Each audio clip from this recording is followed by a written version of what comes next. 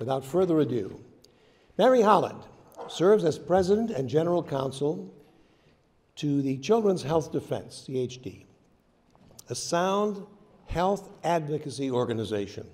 Before joining CHD staff, Holland taught in the faculty of the NYU School of Law for 17 years and lectured at Columbia Law School on international human rights.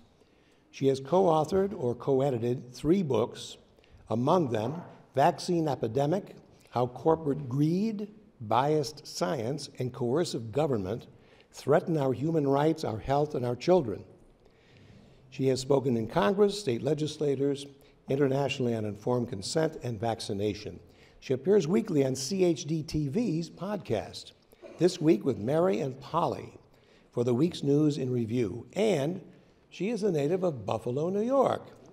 And she was there until age 13. And I'll let her tell you when she came to Chautauqua next time. Ladies and gentlemen, to talk about child health care, are we on track? Hello? Hello? Sounds much better now. The subject of our talk is childhood health, are we on track? Ladies and gentlemen, Mary Holland.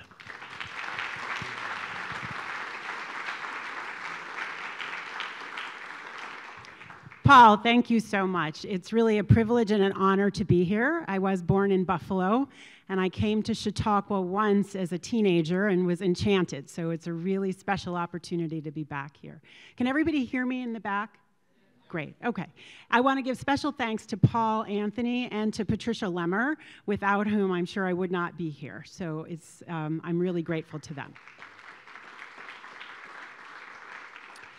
So as Paul said, I want to talk about childhood health. Are we on the right track? And I'm speaking as a parent. I'm sure many of you are parents. My background is in law. I'm an attorney. I'm an advocate. I'm a writer. I'm an educator. And as he said, I've been working for the last 4 years for a group called Children's Health Defense. So I'm sure you all are aware that a lot of children today do have chronic health conditions, allergies, asthma, ADD, ADHD, autism, anxiety, and those are just the A's. And I just would like a show of hands. How many of you know a child who has obesity, diabetes, depression? How many people know a child with one of these conditions? Any of them, obesity, anxiety, any of them, bipolar. So it's a lot of hands. And how many people know somebody who the child is no issues, no mental issues, no physical issues, absolutely nothing? So that's great. And it looks like kind of a show of hands on both sides, right? And I did a long walk this morning and was really happy to see all the kids biking to the children's program and walking, and that looked fantastic. But I think we're going to look at some numbers. Children actually there were fewer chronic conditions among children decades ago. Not every school, I'm in my 60s, when I went to school, not every school had an occupational therapist, a speech therapist, a physical therapist, a psychologist, and a social worker. But literally, and they didn't have EpiPens, and they didn't have padded rooms. And all of those things are real. Those are really part of the childhood experience today.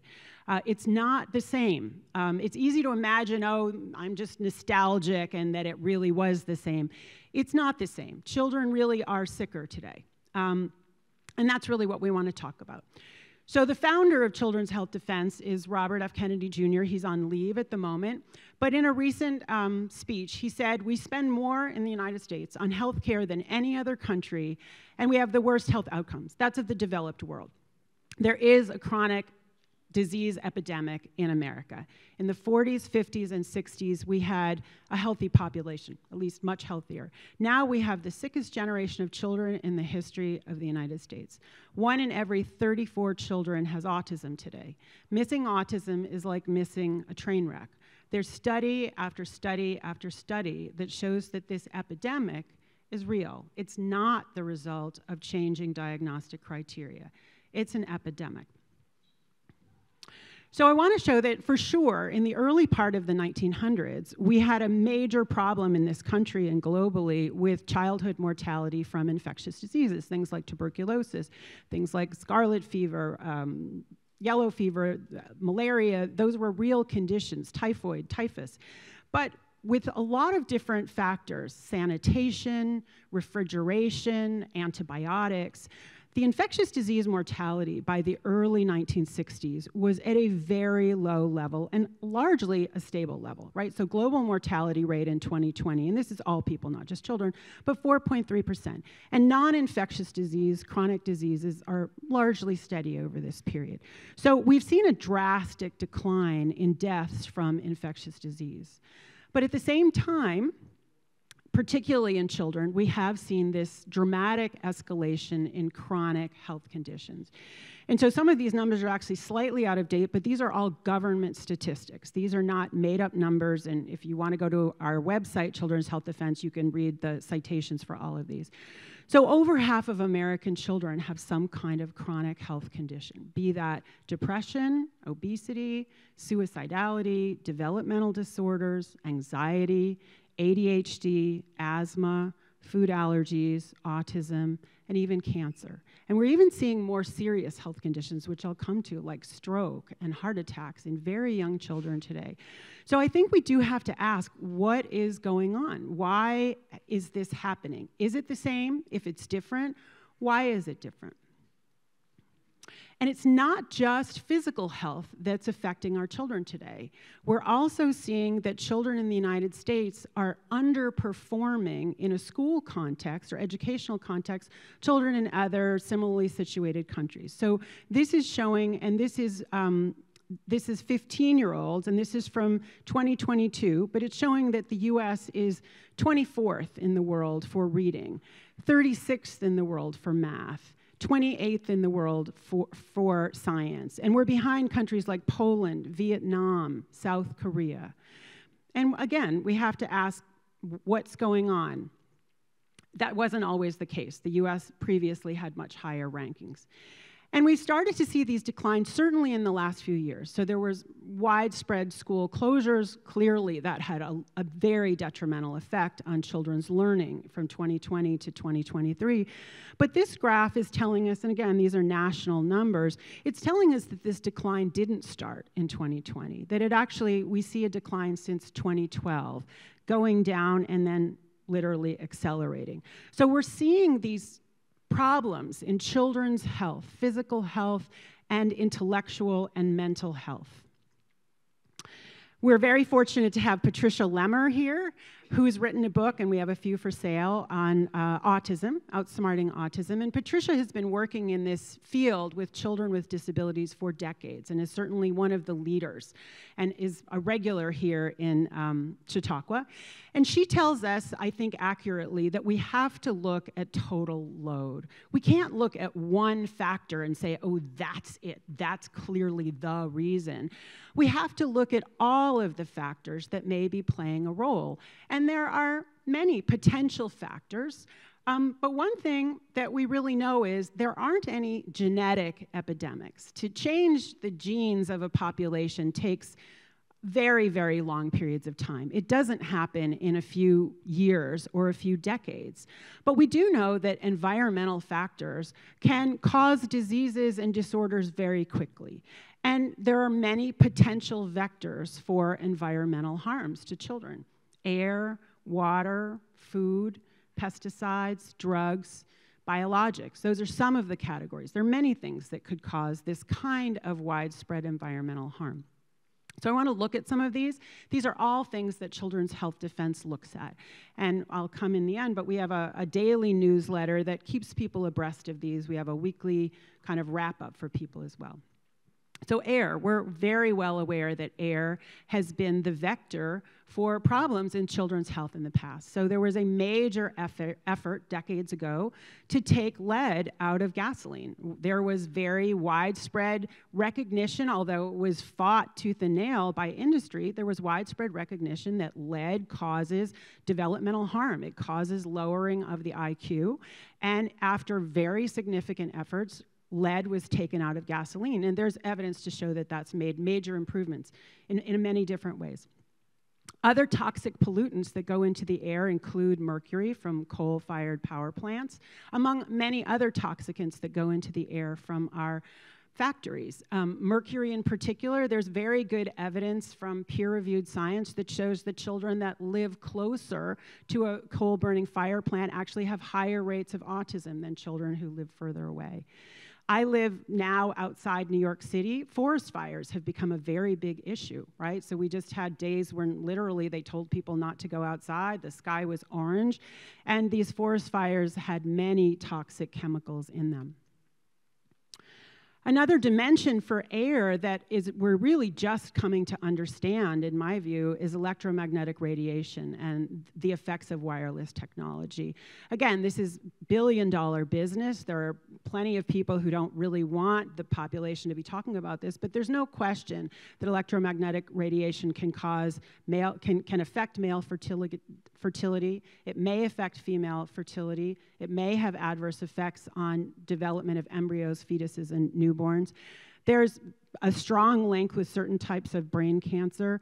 Children's Health Defense litigated an issue against the Federal Communications Commission and won a case in the DC Circuit Court of Appeals in 2021 that the health regulations that the FCC put into effect in the 1990s were completely outdated, that they weren't dealing with the reality that we live in today, where children have cell phones, they have tablets, they have laptops, they are surrounded, we have Wi-Fi, we have wireless, we have, casting on television. Children live in a completely different landscape of electromagnetic radiation than they did in the early 1990s. And we're still pushing the FCC to come out with these new health guidelines in conjunction with the Food and Drug Administration, and they haven't yet done so.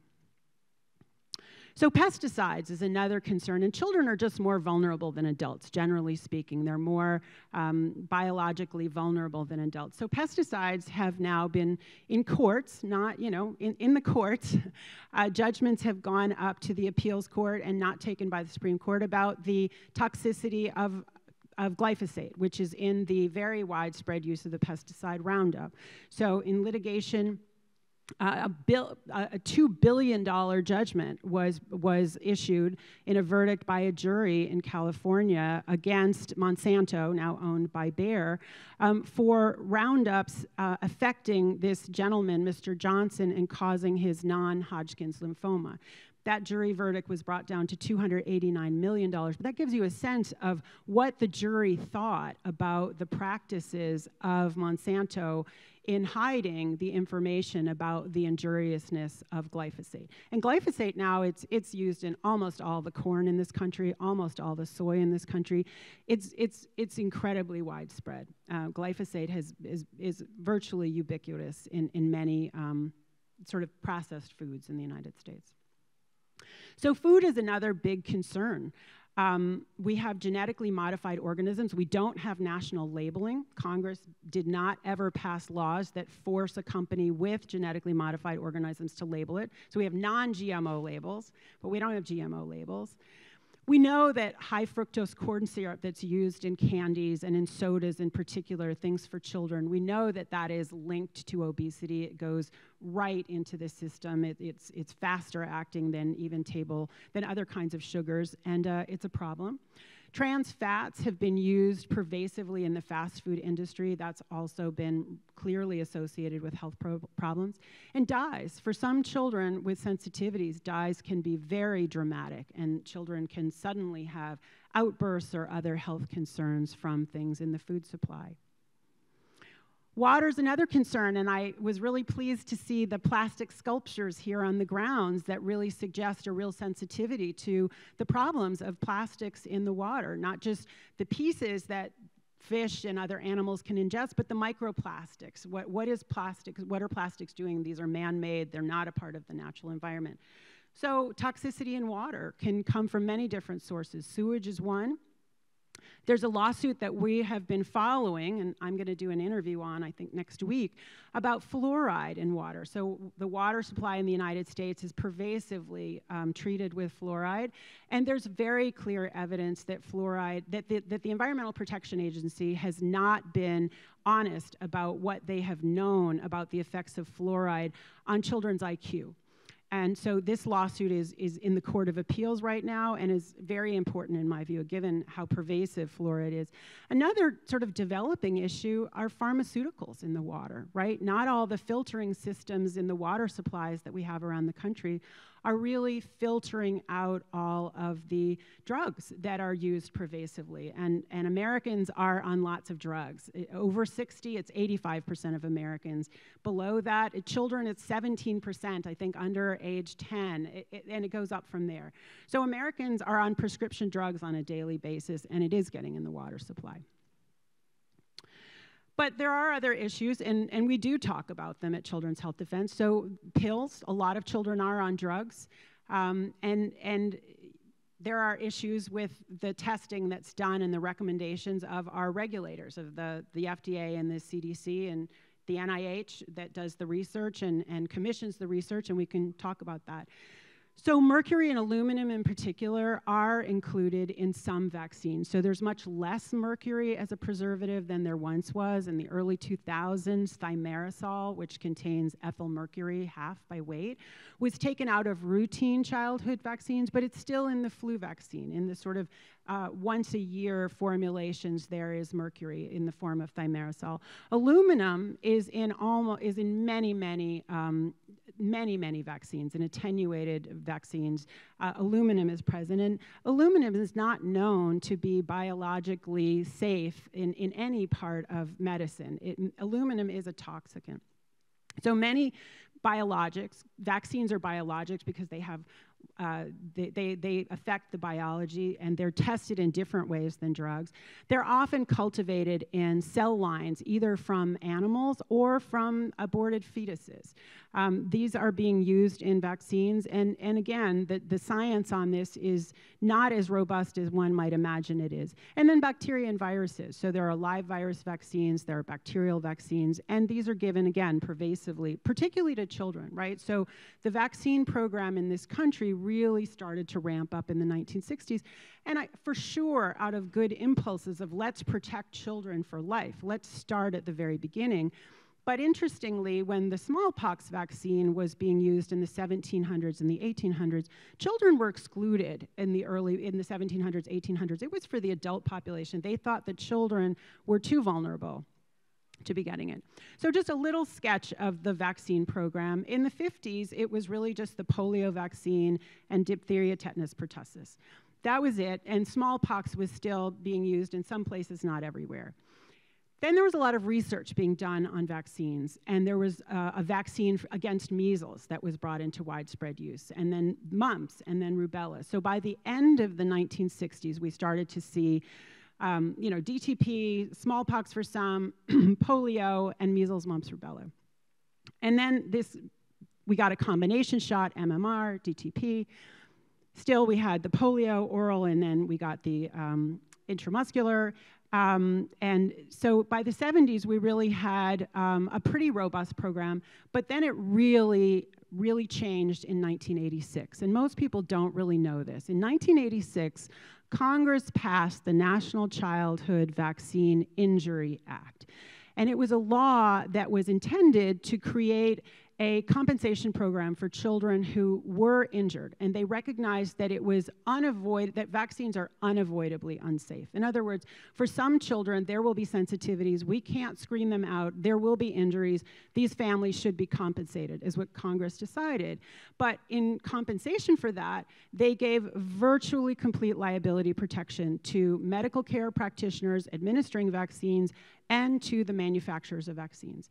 And what this literally did create was a kind of gold rush. Lots of manufacturers then wanted to get into the vaccine game, and so we added things like the hepatitis B vaccine and the pneumococcal vaccine.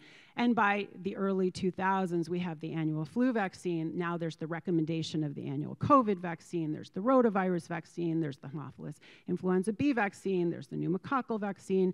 There's the human papillomavirus vaccine. There's the meningitis vaccine. And that's not even the complete list. So what we see is this dramatic expansion of the childhood vaccine schedule. And what's so unique about vaccines is that they can be mandated, right? There's no other medicine or food or other product that we mandate for people. But we mandate vaccines for children to be able to go to school. And in most states, for instance, New York State, it's 40-odd vaccines that are mandated. It's not the whole schedule, but it's about 40-odd vaccines in most states, including hepatitis B, including DTaP, MMR, chickenpox. All of these are mandated. And in some states, including New York, where we are, there is no religious exemption anymore. It was repealed in 2019. And medical exemptions are almost impossible to come by in the real world. Physicians realize that if they grant medical exemptions, they are basically potentially targeted by the medical boards for giving medical exemptions and sort of deviating from the orthodoxy. So this is certainly something that we have to look at. So you may imagine that vaccines, because they're so pervasive and because we hear all the time, vaccines save lives, vaccines are safe and effective, you may imagine, and it's rational to imagine this, they must be incredibly well researched. They must be well tested. It must be the case that this has been proven to be something that is beneficial to children. And the sad reality is that is not the case. So this is a letter I'm showing you from 2020. This is a letter addressed to some of the attorneys in the space that I work in. This is addressed to an attorney with the Siri Glimstad firm, and they had asked a Freedom of Information Act request to the government, right? So you can ask the government for documents that they produce because we're taxpayers, right? And they asked for, from the Centers for Disease Control, all the documents in the Centers for Disease Control's possession which compare the health outcomes between children that have received vaccines and children that have never received any vaccines. And the Centers for Disease Control answered, a search of our records failed to reveal any documents pertaining to your request. The CDC has not conducted a study of health outcomes in vaccinated versus unvaccinated populations. Now, candidly, I don't believe that's true. They have all the data. They have various databases that look at all kinds of children, and they can see children who are vaccinated according to the schedule and who are not. So I believe they have the evidence, but their formal answer is no, we don't do that study. I don't think most people care about a vaccine per se. People care about health. We all want children to be healthy. We all want to know that there's a healthy future generation. So this is a troubling answer from the Centers for Disease Control. We don't look at vaccinated versus unvaccinated. You probably also, again, rightfully imagine that vaccines are subject to typical scientific experiments. In a typical experiment, you must have a control. What's a control? It's an inert placebo. It is something that is not itself bioactive. It's a saline solution, typically, when you're dealing with animals or you're dealing with humans. Well, what we found through deep research on going through every single childhood vaccine that's been recommended by the Centers for Disease Control is that they were not tested against inert placebos. In some cases, they were not tested against anything. They simply gave the shots and then they said, oh, well, it protects against something. Or more typically, the vaccines were tested against the older version of that vaccine. And over time, this has come to be more scrutinized. And so you'll see outside, I wrote a book about the human papillomavirus vaccine. This was a vaccine that was started to be used in the mid-2000s, 2009. So there was sensitivity that they wanted to test it against an inert placebo for Gardasil 9, which was the second version. So they had a very small control group of about 300 young women who had not had they had a saline solution, but those girls had received 3 doses of Gardasil before. So this is a way in which you have to, I believe that the system is being gamed, that there's not these, because if you use a true inert placebo, then you really do see what is the side effect profile, what's the cost-benefit analysis. But if you have something that's very similar to the actual thing you're testing in terms of its toxicity, in terms of its ingredients, you're not going to see a dramatic difference between the two. So you may be thinking, well, how can this really be true? Why aren't we hearing about this? If this is as sort of serious as I'm saying, why aren't you hearing about it? And again, that's a very reasonable question. One issue is that this is very profitable, right? So the pharmaceutical industry in this country makes billions of dollars. Pfizer last year brought in more than $100 billion. So it's not only that we have a healthcare system that really does prioritize profits over people, they also have basically, the pharmaceutical industry since about the 1990s really controls mainstream media. So in the 1990s, under the Clinton administration, there was allowed by executive order direct-to-consumer advertising of prescription drugs. And that started a kind of gold rush of the pharmaceutical industry advertising drugs on TV. And that now includes childhood vaccines. So the HPV vaccine has been advertised on TV, the DTaP vaccine has been advertised on TV. And this advertising isn't necessarily even just to sell the product, it's to make sure that the industry can control the message. And you're not going to find on mainstream media stories that are truly critical of the pharmaceutical industry. And you're not even going to see it in public radio or public TV because, again, they're getting a lot of money from foundations that have a lot of money in the pharmaceutical industry, such as the Bill and Melinda Gates Foundation. So the other issue I mentioned to you in 1986, the National Childhood Vaccine Injury Act passed Congress, so there's essentially no liability of the pharmaceutical industry or the healthcare practitioners. If a child is injured by a vaccine, the only remedy effectively is to go to a compensation program, the National Vaccine Injury Compensation Program, which has many problems. And then neglect, and people don't know, right? So this injury program isn't really advertised, the adverse event reporting system isn't really advertised, you're not going to hear about it on the mainstream news. If you're looking on things like Substack, if you're looking at websites like Children's Health Defense or Informed Consent Action Network, you'll see this information, but you won't see it in the mainstream. So there have been a few movies, there have been efforts to get the word out, but it's money talks in the world that we live in. So there's very few market forces. When you have mandates and you have no liability, you basically don't have market forces. You have to understand the attraction of a vaccine mandate in the childhood program. It's 4 million children in a year. It's a cohort that's billions of dollars.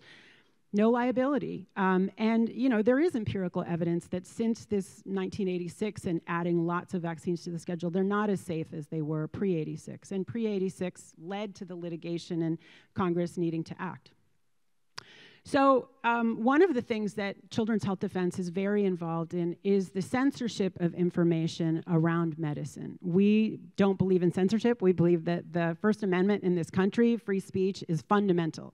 In our view, you can't have a democracy unless you can have free speech.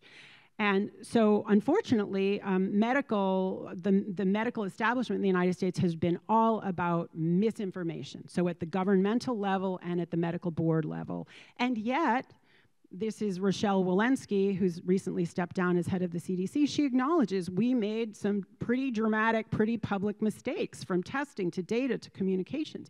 They've made big mistakes and yet are still insisting on this idea that only orthodox speech is permissible. That's a contradiction in terms, in my view, and some of the mistakes they made were pretty remarkable, right? So the whole population globally was told, if you take these shots, you're not going to get infected with COVID. You were told if you take these shots, you can't transmit the disease. You were told if you take these shots, you have to take the shots even if you had COVID because the shots will give you better immunity than natural immunity. None of those things have proven to be true. So the idea that it's a good idea to censor medical information, I think, is one that we have to be very skeptical about. I think one of the other troubling things that we've seen through the pandemic is that now, for the first time, and this is since 2021, we're starting to see globally that life expectancies are dropping. So we had seen life expectancies going up pretty much continuously, a few little blips, but basically going up. And it's since 2021 that we've seen the life expectancy dropping. So in 2021, which was after the acute phase of COVID, we have seen with the vaccines, the Pfizer vaccine, then the Moderna vaccine, then the J&J vaccine in the United States all came into use starting at the very end of 2020. and then were in widespread use in 2021 and 2022. And we've seen granted, this was used pervasively, very large, about little more than half the population took these shots in the United States, but we've seen lots of reports of adverse events, right? 1.5 million, and this was just through the end of 2022. And just, we've never seen anything like it. Lots of different kinds of adverse events, hospitalizations, disabilities, heart problems, myocarditis, pericarditis, allergic reactions, deaths, Bell's palsy, shingles, anaphylaxis, miscarriages. These have all been reported. This is the official vaccine adverse event reporting system. It's got a lot of problems. I'm happy to talk about it, but this has been what's been reported. So one of the books I have out on the table for sale, I think, is a very important book. So we work with a publisher to publish books related to childhood health and these issues more generally. And this is a book called Cause Unknown, and it's about the epidemic of sudden deaths in 2021 and 2022 that are unexplained. And what we've seen in 2021 and 2022 are deaths that shouldn't have happened, or that are we can't really explain them. So I'm going to read, this is from the book. In 2021, the stats people expected went off the rails, right? We expected to see, deaths and injuries from COVID go way down, and we expected to see no deaths. The CEO of One America Insurance Company publicly disclosed that during the third and fourth quarters of 2021, death in people of working age, 18 to 64, was 40% higher than it was before the pandemic. Significantly, the majority of the deaths were not attributed to COVID. So this is very troubling that young people as young as 5 have these unexplained deaths, sudden deaths of heart attack, stroke, and so on. And this has continued, and these are people in, a 14-year-old, an 18-year-old, a 13-year-old, a healthy 46-year-old, often people who are engaged in very extreme exercise, very healthy people who've died suddenly. So we try to bring attention to a lot of these issues that we've just discussed. We have a daily newsletter. It's called The Defender. We have television online, a streaming platform. We have over 20 hours of streaming a week. We're starting a bus that will start going around the country, listening to people's stories about what they're confronting in terms of these environmental health problems. We publish books with Skyhorse Publishing. We bring people together. We have state chapters. We have a Washington, D.C. office that is working with legislators. We do litigation. We bring lawsuits against particularly state government agencies that we think aren't doing their job. We bring Freedom of Information Act requests. We have people who are seeking public office today. I do think that COVID did help many people become aware of this issue of coercive medicine and this issue of censorship of medical information in particular, but censorship in general. One of the lawsuits that we're fighting, a couple of the lawsuits that we're fighting are against this kind of phalanx of big tech, the social media companies, Google, Facebook, I guess, Meta, Twitter. Previously, they were working really closely with the government, and we know of 100 named people in the presidential administration who were acting to censor information, particularly about healthcare. So a book I'm really excited about that is not on the table, but it's coming out this month, is a book pulling together, collating the science on vaccinated versus unvaccinated outcomes. The thing that I showed you that the CDC says we don't have information. Well, a lot of studies have been done in the last several decades. Natural experiments where some children were vaccinated, others weren't.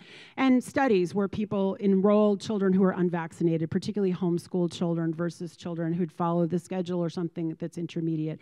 I think this is a really important book. And Brian Hooker, who's the head of our science program, a biologist, said the more vaccinated a child is, the more they have what's called innate immune suppression. So I think a really important book.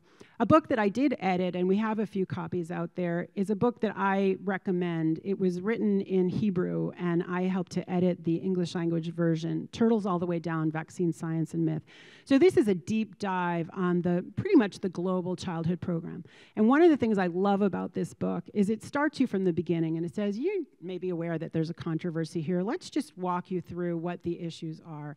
And it takes you through what are the clinical trials ahead of time, what is the adverse event reporting, what are the post-marketing surveillance studies, and it only uses government data and peer-reviewed science. There's nothing conjecturable. There's over 1,000 references. I think it's a very helpful book for somebody who's just trying to understand, like, what should I be thinking about this? What's the story? You know, doctors do take a Hippocratic oath to first do no harm, and doctors are obliged to provide patients with informed consent, prior free and informed consent. But I think when we really look deeply at this particular issue, we find deeply troubling issues that we really don't have informed consent. So Children's Health Defense is also looking at some of the issues moving forward, some of the future issues. So 5G is fifth generation telecommunications, and we're hearing about downloading our programs more quickly, but the industry is looking at 6G and 7G, and these are really big quantum leaps in terms of the level of exposure to electromagnetic radiation. So we have a very robust program looking at this issue of electromagnetic exposure. We have a robot here on the bottom. We're all dealing with artificial intelligence. We're becoming more aware of the risks of artificial intelligence. There are many global leaders who really look towards a future of transhumanism, of really robots being quite integrated into the human population, AI, in every dimension of life. So we're looking at what that means. There's a lot of effort to move the food supply towards using insects. This is more pervasive than you may realize. If you look at some processed foods already today, you're going to see crickets as one of the ingredients. So what is that about? Why are we moving towards, you know, that?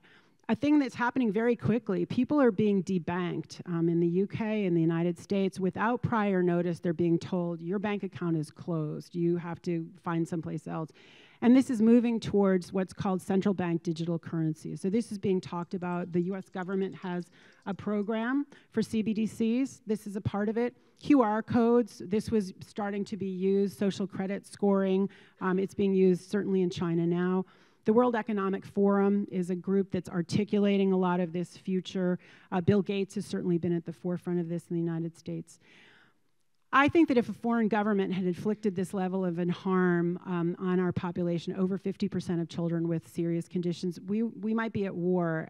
I think there's a lot of damage, but we can't blame anybody but ourselves for this. And so I think, in my view, we do have to look at these questions. What is happening and how do we turn this around? Because I think we all want healthy children and healthy future generations. So thank you very much. I'm ready to take questions.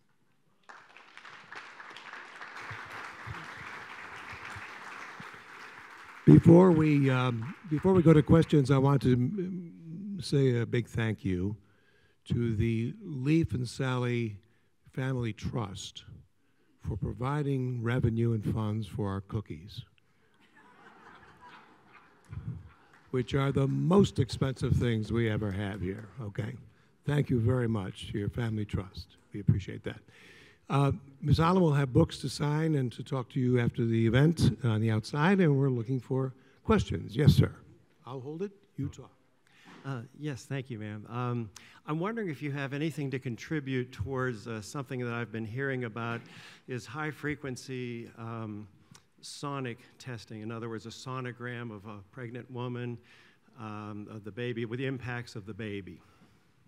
You know, we haven't really done any real study on that, but it's certainly a question and an issue for sure. But I'm not knowledgeable on that. I have a question while we're waiting for another questioner. I have a grandson which is about to apply to colleges. And many of the colleges require mandatory vaccinations up to the minute, while at the same time, the teachers are not. What do you think about that? I think it's bad. So we have a lawsuit, I think I mentioned. We brought a lawsuit against Rutgers University, which was the first university. It's a major research university. It was doing clinical trials for all 3 COVID vaccine manufacturers. And they put in place in 2020 a mandate for students, but exempted all staff and exempted the faculty. So it would be hard to make an argument that that was it was hard to make an argument for it. And so we lost at the trial court level. We are now on appeal. We had oral argument in the Third Circuit Court of Appeals. Our view is what is known today is these vaccines, there's no basis for a mandate. And a court in New York has actually held that at the trial court level. It doesn't stop infection, and it doesn't stop transmission. It's very hard to see how there's a rational basis for a mandate. It's an individual health choice. As I think some people have said, there's a website that I recommend called nocollegemandates.org. And it's run by a woman named Lucia Sinatra. And that lists the colleges that have no mandates and the colleges that do. It's shocking to me that colleges are still mandating the COVID shots. Almost all colleges have some level of vaccine mandates, and there are religious and medical exemptions for most colleges. But what's fascinating to me is even the Centers for Medicaid and Medicare Services has dropped the COVID mandate for the healthcare workers nationally in this country.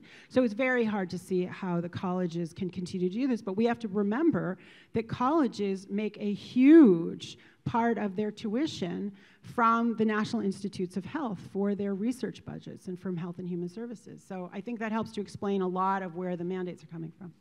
I agree. Sir. You mentioned in a derogatory way fluoride. So why was it in the 50s that we were fluoridating water?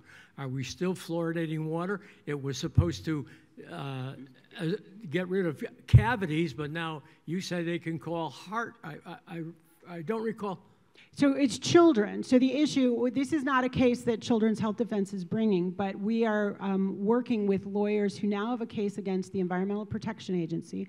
There's very clear science that fluoride is harming young children in terms of intellectual development, and it appears as if that science has been censored effectively or has been downplayed, and it hasn't gotten to the public. But water is fluoridated still pervasively in this country. Is it? Not everywhere, not everybody, not, if you have well water, you're not having fluoridated water, but in most public jurisdictions, there's still fluoridation of the water. It's interesting, I'm no expert here, but in dental offices, they've really moved away from this considerably as well. So something to look at. They used to give you a fluoride treatment when they cleaned your teeth, then they would. And so when we were kids. Yeah, absolutely. That was a long time ago. For many of us. Prehistoric. Okay, I'll hold it, you talk. Thank you. First of all, I want to thank you for coming. I'm a former hospital administrator and healthcare executive. That's why I carry this stick. And your speech resonated with me as a former administrator of the Children's Hospital in Chicago, of Northwestern University. But be that as it may, I have a question which is, I learned during your talk is probably offbeat, so if you take the fifth, I'll understand. But I wanted to be sure I mentioned I really appreciated what you had to say. 99% of what you said resonated deeply with me. I retired to the great state of Tennessee. Mm-hmm. Now, there's an occasion which the state attorney general received from Vanderbilt University, without the prior consent of either the physician or the patient, records of services rendered to, in this case, trans or LGBT patients and so forth. And despite my attempts to get any official answer from organizations, suffice to say that none of them responded in any substantive way. Question. So the question is, do you have any opinion on that as your organization? Yeah. So Children's Health Defense thank you, and I think it's a very important area. I think this whole question it raises the issue of parental consent and coercion and what rights do children have outside of their parents. And it's a very fraught area. And we are exploring that area, and we have interviewed people on both sides of this issue, but we have not taken a position. I think it's a very, very troubling area that raises, as I say, very fundamental questions of parental rights and child welfare. And personally, this is my personal opinion, I think it's a complicated issue. I really think what you described of the hospital providing records to the Attorney General without consent is abhorrent to me. That cannot stand. But the whole issue is a very fraught one. Thank you. Thanks. Thanks. I'm noticing that it's the fashion now for young women, girls, to wear their cell phones, wear these fanny packs across their chests. And I was just wondering if that's an issue. If you read the fine print on your cell phone, it will say, do not put this up to your body. Do not put this up to your head. It'll say put it 6 inches away. But people don't necessarily read the fine print. I happen to have a colleague, an attorney I work with, who held her phone like this, reading late at night, and she developed a breast cancer exactly where the phone was beaming. It's not causation, but we do know that people who have held their phones, so one of the lawsuits that we have been supporting is so similar to the 1986 National Childhood Vaccine Injury Act, into the 1990s, the telecom industry got a kind of a liability protection from Congress for cell phones and for cell towers. So we have a lawsuit on behalf of a gentleman who was using his cell phone before that law went into effect for his brain cancer, and he died. So it is a source of radiation. It's not really a shocker that radiation is going to have human effects. And I personally think we are very interested in following this. We have a part on our website, and we have a team that's doing litigation around this. So for instance, one of the litigations we're involved is in Los Angeles, in a poor neighborhood. They have installed towers they have an ordinance that would seem to permit them installing it right at the edge of your property, beaming right into a newborn's window. This is troubling. There's not science that will show that that is safe. So I think we really this is a kind of a brave new world, and we are very eager to explore that. We work with scientists in the area. We work with very, very knowledgeable litigators in this area who, have been working in the telecom area for a long time. Thank you, Mary, for coming. Really enjoyed your talk, and glad you came to Chautauqua. Thank you. You mentioned briefly in 2019 in New York State, the religious exemption for childhood vaccinations in schools was repealed. And at the time, it seemed like, well, there'll be lawsuits and, that should generate momentum. It seems like we just haven't heard much on that. I know there was a big victory in Mississippi at the federal level. Could you tell us the state of those lawsuits? Absolutely. Who's leading them, where they're at, and where they're going? Yeah. So I was deeply troubled by what happened in 2019, and we brought 2 laws. Well, before that, in 2018, you may remember that there were basically lockdowns in Brooklyn and in Rockland County around measles, and we brought a lawsuit and won on that in Rockland County. The repeal of the religious exemption, we brought a case on behalf of the 26,000 children that were immediately thrown out of school who had religious exemptions, who could not go to public school, and they couldn't go to private school either. And it was a weird repeal. It only carried up to age 18, and there's still religious exemptions at the college level in New York State. So we lost on the basic question, but what won was a case on behalf, anyway, we're still pursuing the religious exemption in New York. Another case that we lost that to me is deeply troubling is we brought a case on behalf of 12 children who had incredibly persuasive reasons to get medical exemptions. And those children, a sibling had died of a vaccine injury, or, they had 3 different medical conditions, and they can't get medical, and basically we didn't succeed in that case. So it's hard fought. The Mississippi judgment is very significant. It's still just at the trial court. Interestingly, the Attorney General of Mississippi has not appealed that case. So that's going to stay likely as a trial court decision. But in some of the litigation we've been doing in the Second Circuit Court of Appeals that covers New York State, they have recognized that what they did regarding the religious exemptions of New York City employees was unconstitutional, suggesting that if you're a Catholic, you must follow the Pope, or saying if you, if your religious belief is inadequate somehow. And so some of those decisions from the Second Circuit Court of Appeals, we believe we may be able to use those to reinstate the religious exemption.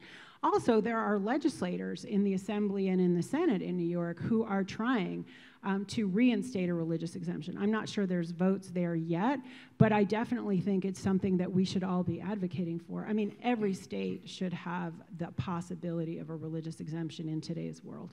Given, right, one of the success stories is that there isn't a COVID mandate in any public school jurisdiction in the country at this point. Not one, not DC, not New York, not California, sort of the places you'd expect. But I think it's critical that before that starts to potentially come down the pike, there have to be ways that families can exempt their children who don't believe in this and for whom it violates their core beliefs. Thank you. Sorry. What's your position on chemically and surgically changing a child's identity? Yeah, we have not taken a position on that issue. As I said to the gentleman before, I think it's a very fraught issue, and we have not taken a position on it at this point. Okay. Question? Thank you again, Mary, for being here today. In the aftermath of COVID with EUAs, lockdowns, potential problems with the vaccines, do you see any changes coming overall in medical freedom and health and options for families and parents? Options for? Families and parents. For families and parents. Well, I think now I would go out a little bit on a limb and say that I think that lockdowns have shown themselves to be unbelievably deleterious and did almost nothing to stop the spread of disease, right? So I think it's, 16 million family businesses were closed down. Children's educational level plummeted during the lockdowns. For children with disabilities and developmental delays, it was absolutely a nightmare. And there's very little evidence that it did any good in the schools. So I don't think anybody is going to be closing down schools anytime soon again. I don't. I could be wrong. But I don't think that would work very well at a government policy level. I do think that, and I do think that COVID has made more people aware of the hazards of coercive medicine and censorship and propaganda around medicine.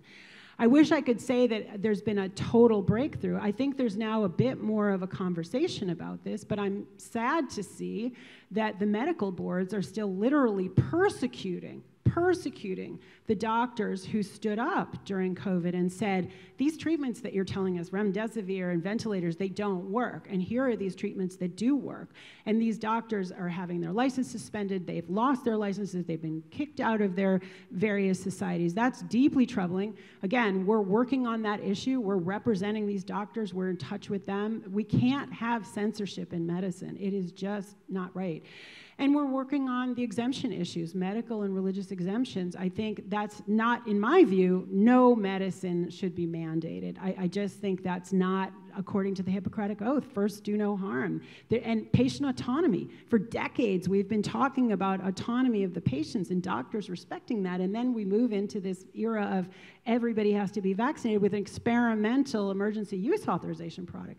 So it's a kind of schizophrenia, but I don't think it's over. I think that people in some ways are so relieved that, the pandemic is over. There's a certain quietness, but the good part about that in the legal system is now there's a bit more calm, there's less panic, there's less sort of frenzy, and so I am starting to see courts look at this in a much more sober-minded way and in a much deeper way than they did over the last 3 years.